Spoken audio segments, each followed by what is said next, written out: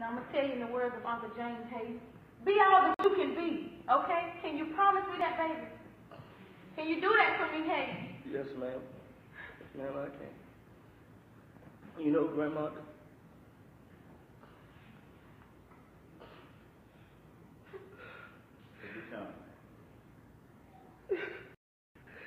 that's where I made my biggest mistake.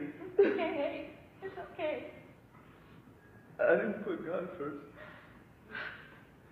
And that allowed the enemy to come in. I don't know, everything just started dwindling down after that.